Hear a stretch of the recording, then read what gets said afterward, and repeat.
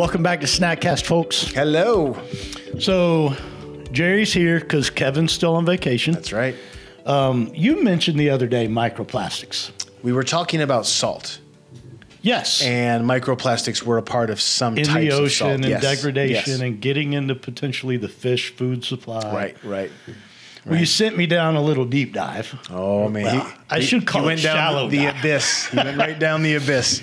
Man, this is like such a layered topic of microplastics, and apparently the next phase down is nanoplastics. Right. I'm glad you didn't do it in the middle of the night, because it is one of those things. You go on a rabbit trail, and then sometimes it's like 4 a.m, and you've been studying and reading for hours. And I'm at that age where my brain likes to do that in the middle of the night. So, Yes. I've totally given up in the mornings. If it's past 4:30 and the brain is spinning, I just get up and start my day. Why fight that fight? Just get it going. It's not worth it. I'm with you. So, in the research that I did, there seemed to be a couple main areas. So, consumption, which you kind of referenced, where our food supply is directly maybe getting contaminated. Yes. Right? Yes. Another area was new plastics. Think like water bottles that we drink from. Okay. Think food delivery, the Chinese delivery from down the street or whatever that comes in the plastic containers.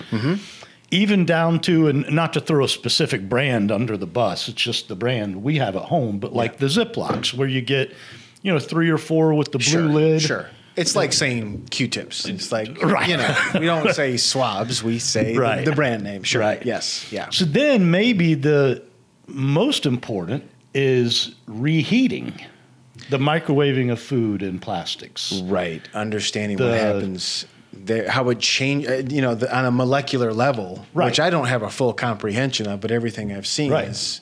Well, and so frightening. one piece, it wasn't even like peer reviewed, but it talked about being dangerous to drink from a water bottle you left in your car.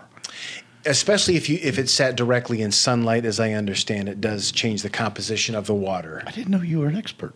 I'm not an expert. Let's go. No, I'm not an expert. I just happened to be having a conversation one time. A friend of mine sees me, stops my car. I'm saying hello, talking through the passenger window, and there's a water bottle in my car. And she said, "How long has that been sitting there?" And I said, "Since Tuesday."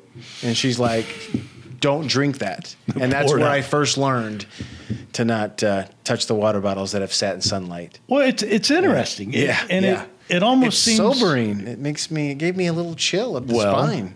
My question is, how much are the people who are supposed to be safeguarding this really paying attention, and are they running? Well, we are talking big business and fairness. It is hard to kind of... Big business, big government. Big industry. It's hard to sometimes navigate to. It's almost like when we talked about documentaries we've seen in the past where even some of the organizations that should shoot straight with information about types of foods can't fully divulge. But maybe, so it gets very murky, and I think this possibly could be one of those conversations. And then double that with, we've talked about wheat in the past and how over 100 years it's changed. Right. It's not even the same anymore. Commercial dairy has changed over 100 years. Well, man, this is a product that, like NASA invented in the 60s?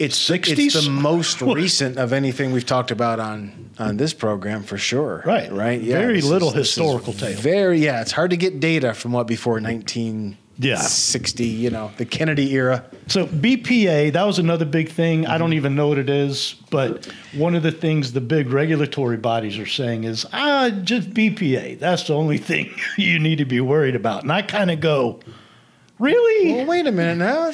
This is literally a petroleum product. And we've narrowed it down to one possible.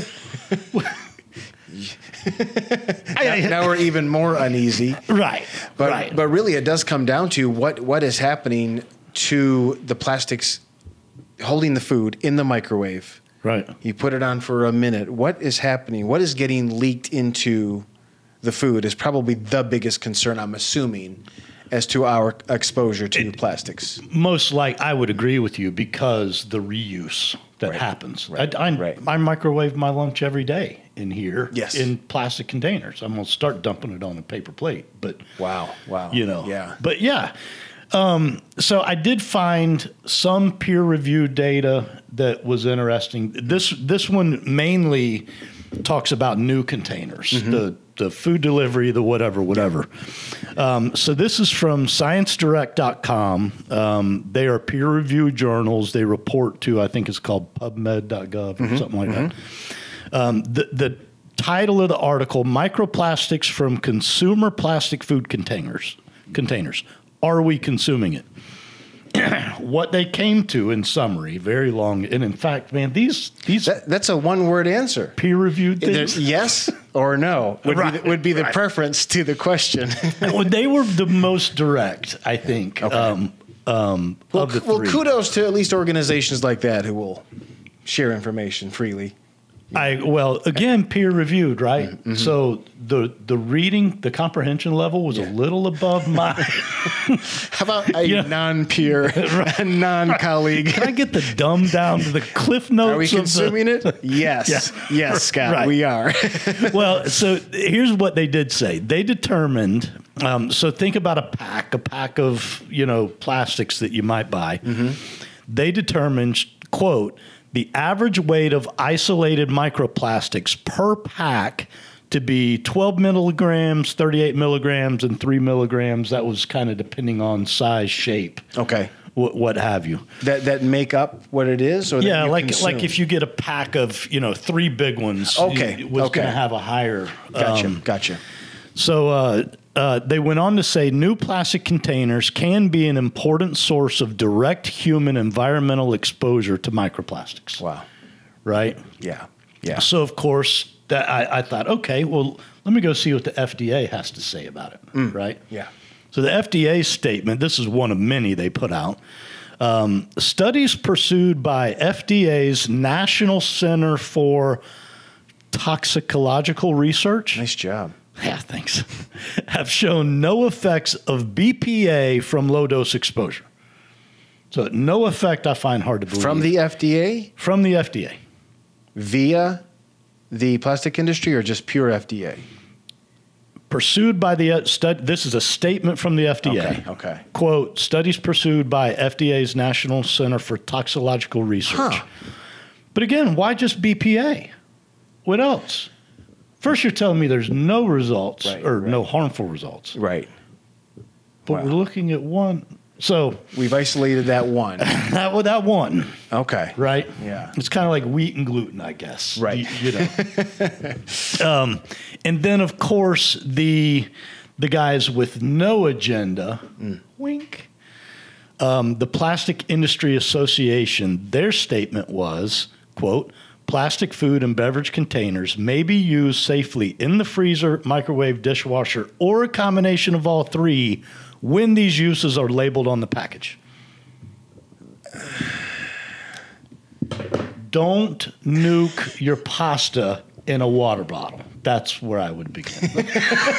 If you take anything away from this particular podcast, let that be number one. Right. Yeah. Keep it out of the microwave. And it is so tough when there's a conflict of interest like that. It's almost like hearkening back to the 90s when, you had that line of all the tobacco executives. Right. And none of them believe tobacco. Right. It's like, do you have to work for the industry and say these things? Right. Well, thank you to the folks over at that association who shared the info. You mentioned the industries, but I mean, you're a little older than I am, so you should remember this. But the ads: 9 out of 10 doctors say that Camel whatever. 3 out of 4 doctors smoke Camel cigarettes. Yeah, that was a big thing for a while. Right. So obviously, influenced opinions we don't value much around here.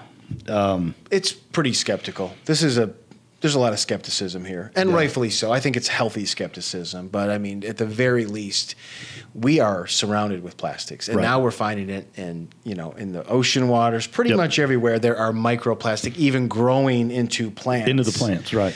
So it is a little sobering, but at the very least, if you can lessen your exposure to it, and especially keep it away from the well, ways, and that, I guess advice. we kind of skipped over the part of why should you care? Yeah. Right. Yeah. I don't think we've had enough exposure on a timeline to really know long term. My gosh, when was the microwave invented? We got ours somewhere in the mid to early 80s. That's all same here for sure. Same here. Yeah. So they did one study. It was on some rats, and I don't know how they got microplastics into them, whether it was food supply. Don't even want to think about scientific manipulation, Yeah.